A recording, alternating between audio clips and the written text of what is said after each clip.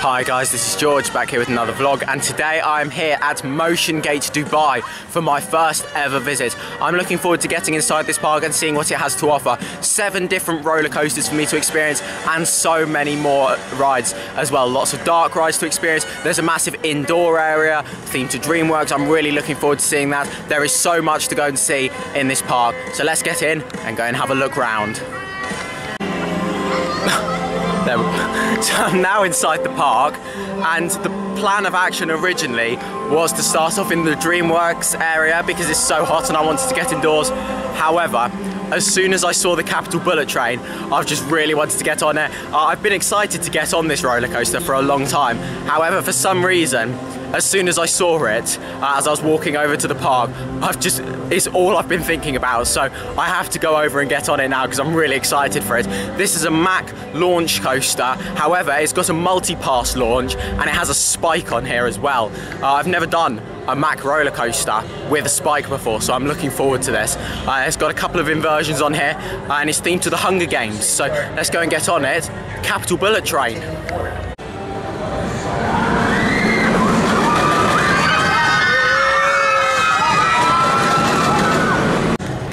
So I've just experienced the Capital Bullet Train here at Motiongate, my first ride here, and that was quite good, to be honest. I did enjoy it. It's not one of my favourite roller coasters. I've not come off it and thought, oh my god, that is amazing. It is quite short, and I think that's the thing that kind of lets it down the most for me. It's smooth. I love the restraints on there. Of course, you've got those nice Mack Rise lap bars. The launches were quite punchy for a Mack coaster as well, especially the backwards launch. I did really enjoy that. The spike was really good. There's some good air time on there, but it is quite short. In terms of how I rank it against other Mack launch coasters, I do prefer the other 2 that I've done, Icon and Velociraptor. However, it's still a good ride, and yeah, I'd like to get some re-rides on there later. I'm now going to go for a ride on John Wick Open Contract, an S&S 4D free spin. I haven't done one of these since 2018 and I did not enjoy it. It was the Joker at Six Flags Great Adventure that I did. I didn't enjoy it, so I'm going to go on this now. There we go. I'm going to get on this now and do the what's most likely going to be my least favourite coaster now. That way things will hopefully only get better. But here we go. What I do like with this though is how each side is themed to someone different. So you can go on one side and you're the assassin, and then one side you're the detective or something like that. So because of course it's kind of like a wing coaster, you can sit on either side of the track. Oh, this is well themed in here. Oh wow, this is really impressive. Thank you. Here we go, let's go and get on John Wick Open Contract. I'm not sure when the split off point is. Oh wow, this is really good in here.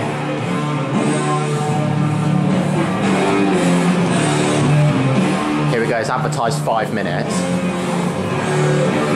So here we go. So there's actually 2 separate queues. A member of staff, oh here we go. I assume this is the assassin side with all of these weapons. And then it looked like the other side was the detective side with all the computers and things like that. Oh yeah, this is really good in here. Yeah, so there's actually 2 different queues. I thought that it was going to split off at some point, but no, there are 2 separate queues. A member of staff just came down and said to use this side instead. Yeah, much less people waiting in this one. So I've just experienced John Wick Open Contract, and I'll tell you what, it was good I did it when I did because it's advertised a 40-minute queue now. I waited about 10-15 minutes for it, which wasn't so bad. That thing is absolutely awful. There's not loads of places to get off-road footage, unfortunately. And it's the same with Capital Bullet Train, and it's the same, I think, from what it looks like with the next coaster I'm about to go on. But that was absolutely terrible. The restraints on there are so uncomfortable, so tight. I thought the B&M vest restraints were bad. They are even worse. They were tight, and then the fact with the operations being quite slow on there as well, it meant we were being held on the brake run for ages. A good few minutes we were waiting on that brake run while the restraint was still on. Oh my god, it was so uncomfortable. It was rattling as well. It was really not smooth. Rattling around, really bad ride. Really terrible. I'm going on Now You See Me High Roller now, which is a Mara spinning coaster. Here we go. Oh my god, I'm still in pain. Like literally my chest is still in pain from that restraint. Oh god, it was awful. Like the vibration on there. It just rattled around and like rattling your head around. No, it was so bad, so uncomfortable. I won't be going on there again. Here we go. I'm looking forward to this one. This is the only Mara spinning coaster to feature a non-inverting loop, and it's advertised 5 minutes, which is fantastic. Yeah, it does seem quite quiet here today. I imagine that 40-minute queue for John Wick is because of the slow operations on there. Yeah, it's literally dead in here. Other than the audio, when I'm speaking, it's literally just no sound. Here we go, let's go and get on. So there we go, now you see me, High Roller has been ticked off the to-do list. I wish there were more places where you could get footage and photos of all of these rides, because all 3 of the coasters I've done so far, there's not really many places where you can get off-ride footage. However, that was really good. That is probably my favourite Mara spinning coaster. The non-inverting loop on there was great. It's a tall coaster as well. It's got a massive first drop on there. It's a long ride, it's got some good elements. I really enjoyed that. It did start to lose its speed towards the end of the ride. However, it was really enjoyable. I really liked that. I'll definitely go for some re-rides on there later. And I only waited about 5 minutes as well, which was fantastic. Here we go, so I'm heading into the DreamWorks area now, this absolutely massive indoor area. Oh, here we go, I'll just go this way so I don't get in the way of their photo. There we go, so yeah, into the DreamWorks section. So there's 4 different sections as part of this indoor area. You've got How to Train Your Dragon, Shrek, Kung Fu Panda, and something else as well. Madagascar, that's the other one. Oh wow, oh that aircon is so nice. Here we go. So I'm going to start off in the Madagascar themed area. Unless, can you get, I might have to walk through one of the other, oh no, there we go. We can go through this way. So what's absolutely fantastic is one of the rides in here have reopened. So Madagascar Mad Pursuit, which is a Gerstlauer Infinity coaster. When I looked on the app on the website before I came out here, it said it was closed for maintenance, so I was expecting to not be experiencing it. Literally, a couple of days ago, this reopened after its maintenance, so I'm gonna get to experience this today. I've heard great things about it, and I'm really looking forward to experiencing it, because I was coming here with the mindset that I'm not gonna get on it, and then when I was at IMG, I looked on the website, and it was off the closed list, so the maintenance is done, and I'm gonna be experiencing it today. It's got a 40-minute queue at the moment. However, do you know what? That's not too bad, so let's go for a ride. So as soon as I finished that last clip, the queue just went up to 60 minutes. So I've decided, instead of joining the queue just yet, I'm gonna go around the rest of this DreamWorks area, go and see if there are any rides with a shorter queue, and if not, then I'll just get in whichever ride I'm closest to. So I'm heading into the Kung Fu Panda area now. The standout attraction in here is also closed for maintenance. I knew that before coming. This and Madagascar Mad Pursuit were on the closed list, however. That's reopened now. This hasn't just yet, but this is a really nice area. It's very well themed. As you can see, we've got all the lanterns here. We've got a Chinese restaurant there. Here we go, yeah, this is Unstoppable Awesomeness, which is closed. But yeah, I'd rather this still be closed than Madagascar Mad Pursuit, so yeah, that's alright. I feel like I've gone the wrong way as well. I'm trying to get to the How to Train Your Dragon area, because you've got Dragon Gliders in there, which is a Mack suspended powered coaster. I don't think I was supposed to come this way. Yeah, I thought it, oh, there we go, there's the exit over there. Unless, I thought they could join up with, I think I just came, where did I just come through? Oh, I just came through there, I literally walked past it. Is this, oh no, is that a shop or, oh gosh, I'm lost. Yeah, here we go, here's the central area. Right, let's head into the How to Train Your Dragon area.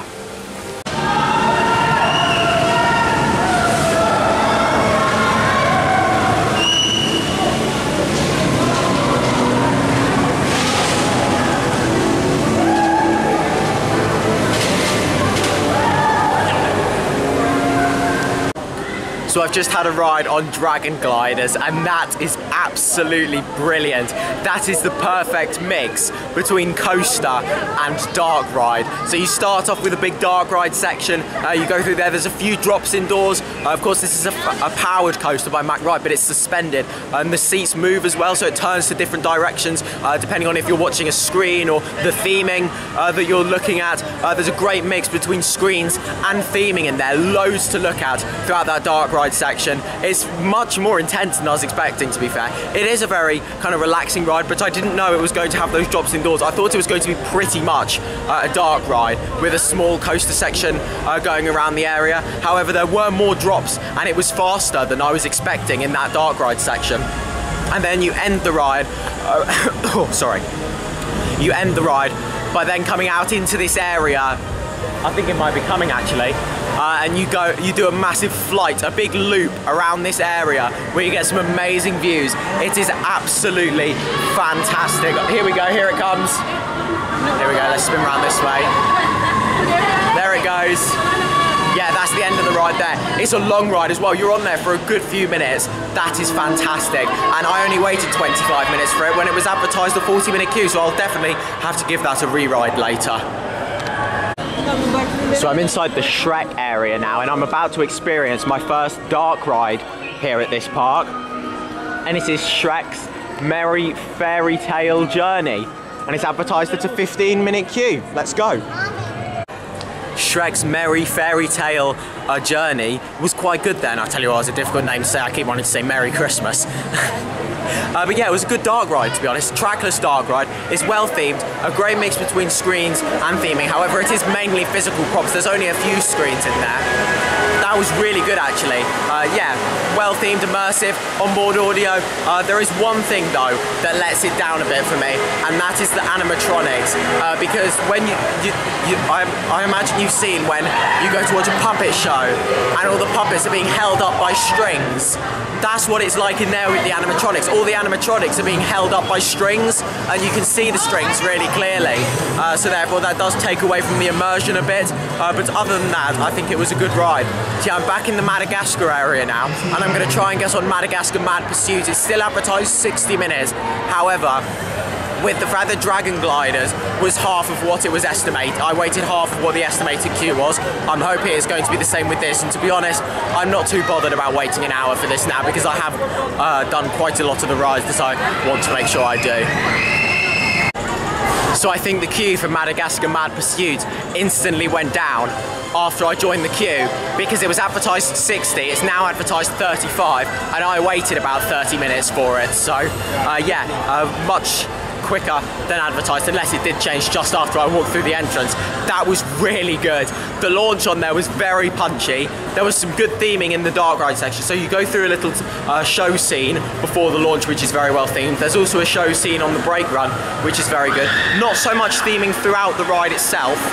I do wish there was more theming on the inside, because there are some parts where you can just see all of the track and no theming and a big empty building. However, there are some lighting effects in there and some arches that you go through, but the coaster itself is really good. Some good airtime on there. It was very fast. It kept the pace up really well, and the launch was very punchy as well. I really enjoyed that. So I've got 2 more credits to get here at Motiongate, and as well as that, lots of dark rides to experience as well. I'm now going for a ride on Green Hornet High Speed Chase, which is a Gerstlauer bobsled coaster. Yeah, so similar to Cobra at Poulton's Park. I'm looking forward to getting on this. It's advertised 40 minutes, so let's go. Once again, much shorter queue than advertised. It was advertised 40 minutes. I waited about 20, so basically the pattern I'm noticing is that whatever's advertised, half that, and that's what you're going to be queuing. That seems to be what's going on today here at Motiongate. So yeah, hopefully that's a sign that the rest of the rides will be quite quiet.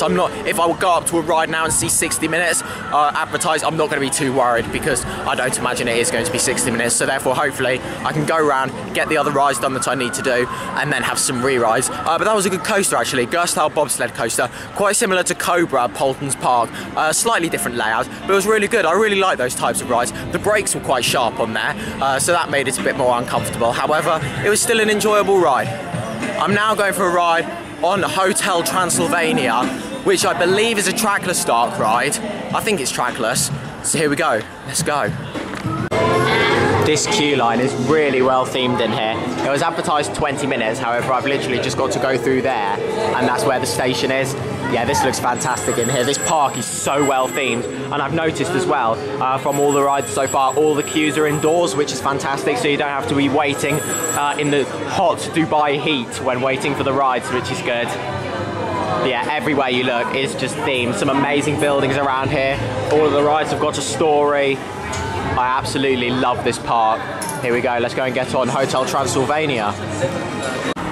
So there we go, I've just walked out of Hotel Transylvania and it's starting to get dark out here.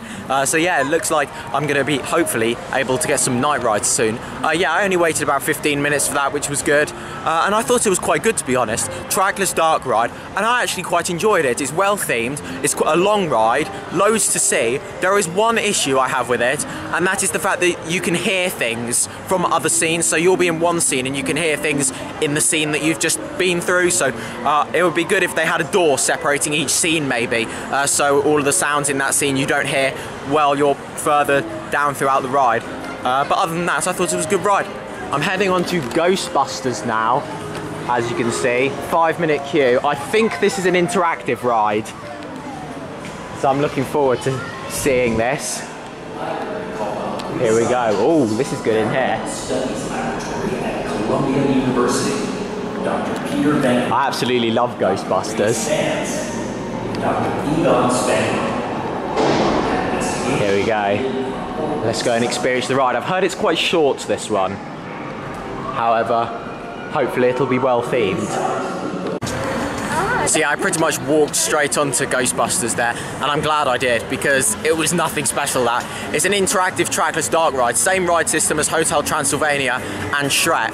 However, there wasn't loads of theming on there. It's good that it's interactive because it distracts you from the fact that there's not a lot of theming. It's very screen heavy, and when there is theming, a lot of it is very 2D or vinyl stickers on the wall. It's not very immersive. I do like that it's interactive because it kind of distracts you from that. However, it's nothing special. That nowhere near as good as the other two dark rides I've experienced here. So it might be getting dark now, or quite close to being pitch black. However, I'm gonna go for a ride on the rapids here. It's still advertised 40 minutes, but here we go. I'm gonna go for a ride on here. This is Cloudy with a Chance of Meatballs River Expedition. I'm looking forward to experiencing this because it looks quite well themed. Yeah, here we go. It's quite a nicely themed queue line over here. Let's go and experience the ride. I'm hoping I'm not going to get too wet on here.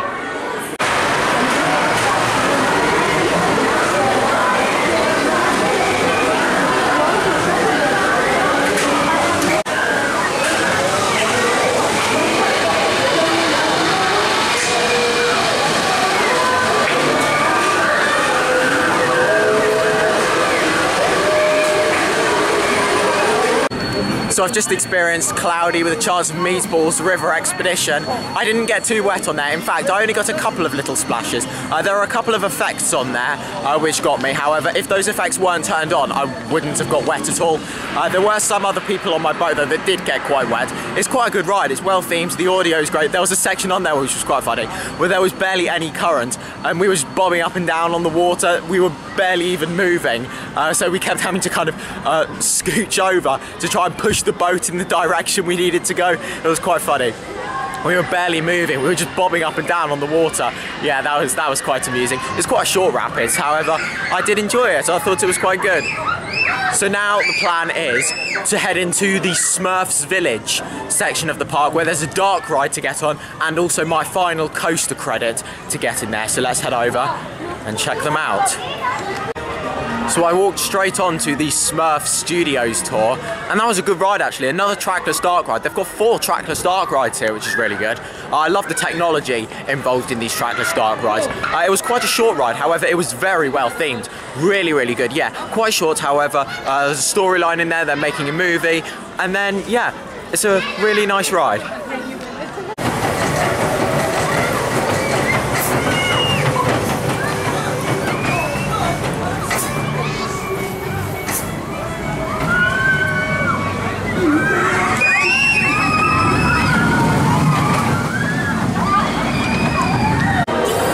So I did the Smurf Village Express coaster, which was quite good actually. It was a good junior coaster. Pulled some forces, it was quite speedy going around there. And I've also just done a couple of re-rides as well.